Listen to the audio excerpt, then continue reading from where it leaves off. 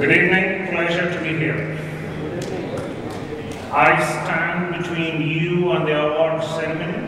I know for a fact you have had flags of presentations. I'm looking forward to ensuring that whatever we get to do over the next 1 hour, it makes each and every one of you great. I have a request of each and every one of you. If you could give yourself the permission over the next 60 minutes to keep your digital distractions aside. Just keep it aside, leave those WhatsApp conversations, give yourself the permission to go ahead and say, I'm going to spend the next 60 minutes investing in how I can become a greater leader. I'm going to spend some time talking to you about what are the disciplines of various sales leaders. I know you are just more than sales, but the fact is, sales is the core of the business. So as we go through the next 1 hour, because each and every one of you is an experienced person, your mind will make connections. Don't lose those connections, write it down. Because I want each and every one of you to increase your roti.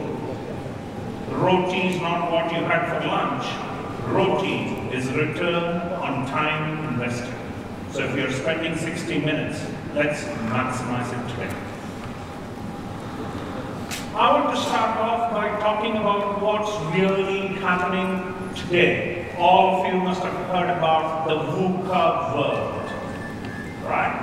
And when we talk about VUCA, we are primarily talking about the volatility, we are talking about the uncertainty, we are talking about the complexity, and we are talking about the ambiguity that's happening all around us. Now, please remember, as a leader, you should not be satisfied with the superficial.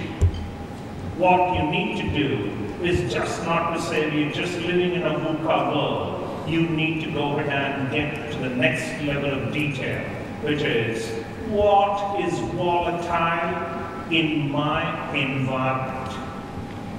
What is complex or uncertain in our strategies? What is complex when it comes to your processes?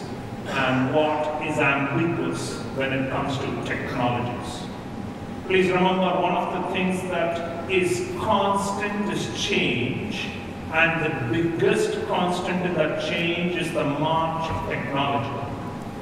I'm sure each one of us would have heard about SMAC eyes. Has anybody heard of that?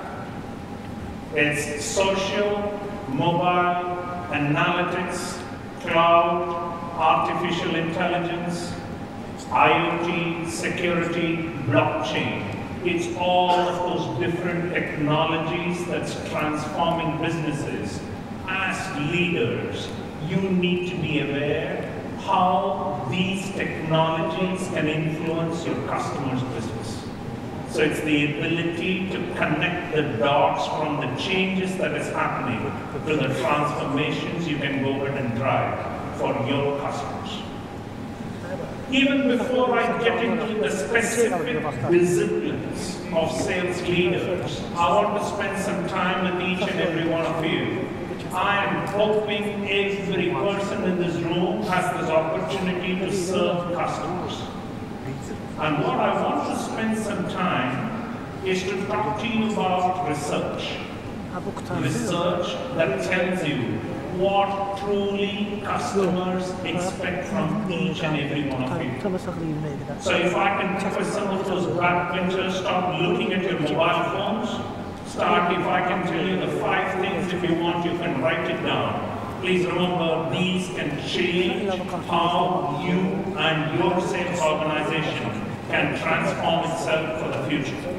So 5 things customers expect from organizations that serve. 5 things customers expect from service providers. First one, provide me unique and valuable perspectives on my addressable market. So the first thing that your customers are expecting from you is don't come and tell me about my products. Because the moment you go ahead and talk about your products, that's the most boring thing for your customer.